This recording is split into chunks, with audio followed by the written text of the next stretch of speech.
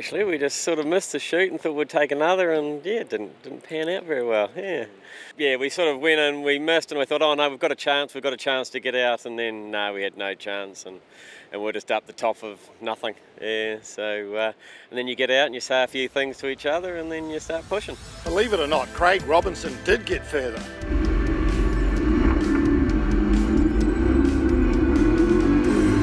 But not much further.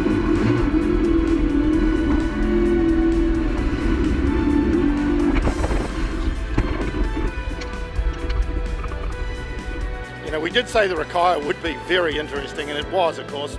Not only did you have the winds, but you had the braided rivers, and a lot of people did get themselves struck. But, of course, day 5 here on the Waitaki River, and of course someone's either rung up the dam, this is a dam controlled river, and said, hey guys, we want it lower, because normally this river's got 400 cubics, I don't think it's got 200.